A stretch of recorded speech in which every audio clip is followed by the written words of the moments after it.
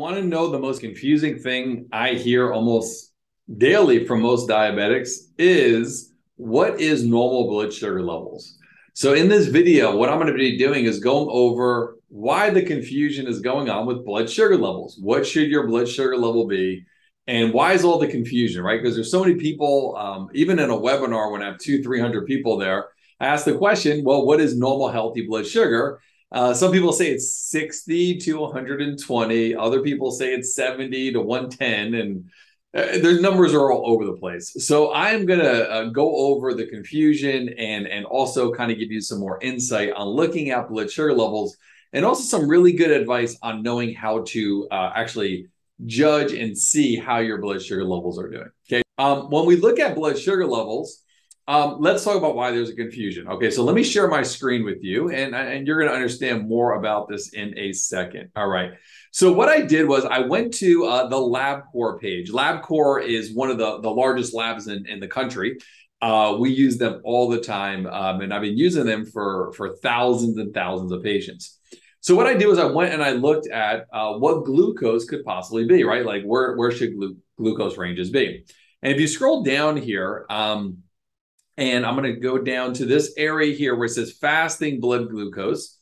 It says normal fasting is 70 to 99. Okay. It says pre-diabetes is 100 to 125. And then diabetes is over 126. And that's also with an A1C. And if you're new to this, A1C is a long-term range for blood sugar levels. So here we go. So here's the information we're looking at, right? So this LabCorp says 70 to 99. Now what we're going to do is we're going to hop over to a different lab. This is called Quest Diagnostics. And Quest says it is 65 to 99. Wait a second, what is going on, right? So we're looking at fasting numbers, and that means that you haven't eaten food about 8 hours prior to doing the lab when you do your blood work. Okay, so what is the confusion? Why is one lab saying one thing and another lab saying something completely different, right? It sounds like these labs, they're sophisticated. They have doctors that obviously work with them, and there's scientists that work in these labs. What's the discrepancy? Well, first off, let's look really closely at this page. If you look here, it says surface areas must be determined. Well, what the heck does that mean? Well, it's kind of interesting. When we look at labs, like LabCorp has regional areas, Northeast, Southeast, right? When my practice was in New Jersey, they used the Northeast region. And when it was in Florida, and now it's in Florida, there's a different LabCorp that works there. Well, believe it or not, blood testing changes from area to area. And the range that you see right here, that's 65 to 99, or we go back over here from 70 to 99, doesn't mean it's healthy. It doesn't mean that that is where someone should actually be. Now, I practice something called functional medicine. And in functional medicine, we want to look at the proper function of where someone's body is actually should be functioning. So let me give an analogy. Let's say we look at a car tire. Well, there is the right amount of inflation you need for a car tire, right? Whatever that is, whatever PSI that is, that's the way we would measure that. Now, a car tire should be exactly there for it to ride optimally. Now, it could be deflated a little bit, and it could also be completely flat. So in functional medicine, my job is to look and figure out how we get a person back to functioning, getting the inflation back to this tire and this analogy, okay? So this is why there's a discrepancy. So let's talk about what actually you should be at, okay? So when we look at fasting glucose, it should be between 85 and 99. That is where it should be. Now, let me give you another example to understanding how important blood sugar levels are. So where a human being's blood sugar should be is kind of what is comfortable in going into the shower, right? So if you go to a shower, the water temperature about 85 to 99 is probably where most people wind up taking a shower. Now, a hot tub is usually around 104. So you could imagine, like, if someone's blood sugar levels are going in the 120s or 150s or 200s, it would be like jumping into a shower with the temperature being so high. You would like burn your skin. It would not be what you want to do. So you really want to work on keeping your, especially fasting blood sugar between 85 and 99. Now, obviously, after you eat food, your blood sugar level may go up. Okay. So now let's talk about the next little tip and trick that I do recommend that I think could help you or anybody else who has blood sugar issues. So I'm going to give you a quick scenario. From the time I'm filming this video, a few weeks earlier was my birthday, and my wife knows that I love carrot cake, right? That's one of my favorite things I like eating. So she got me a really awesome carrot cake. Now, it was a gluten-free carrot cake, and if you're familiar with gluten, gluten raises blood sugar levels in most people. So I had a gluten-free carrot cake. It definitely had sugar in it. It had icing, things like that. And it was done the most healthy way we can make that happen. We went to a very special bakery that only cooks kind of like healthier foods. And I got something called a continuous glucose monitor. And what these are is basically, these are these monitors that you put on your arm, right? And what it does, it tracks your blood sugar in usually increments every 15 or 20 minutes. And it's really cool. You grab your phone, you download an app. Right now, mine's on my arm, but you put it to the arm and it tells you kind of how things are looking, right? So you can see here on this little chart here on the website. Now, when you watch this, they may change their website, right? Because they may update it, but it kind of gives you where your ranges are. Okay. So it's really good because it can kind of see how your body reacts and how your blood sugar fluctuates. So anyway, long story short, so I eat this cake, right? And so forth. And my blood sugar level goes up about 25 points. Now, because I'm not a diabetic and my blood sugar levels and things are functioning, it came right back down pretty quickly.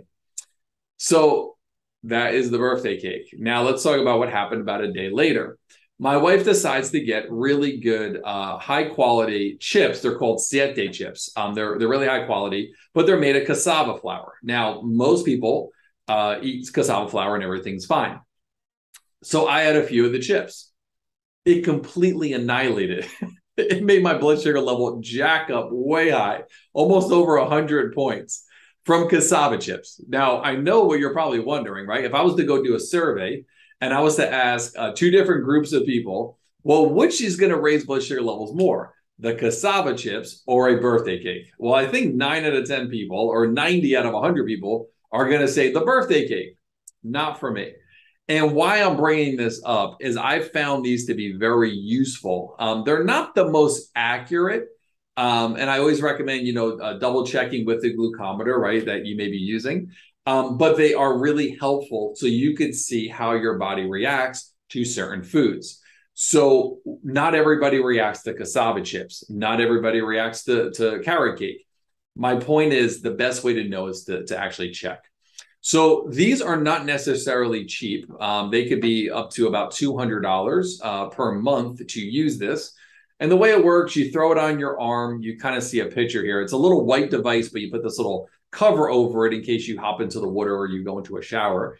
And it lasts for about 2 weeks. And then in a 1 month supply, you usually get 2 of them and you just replace them. They don't hurt. They don't get infections. It's a really cool device.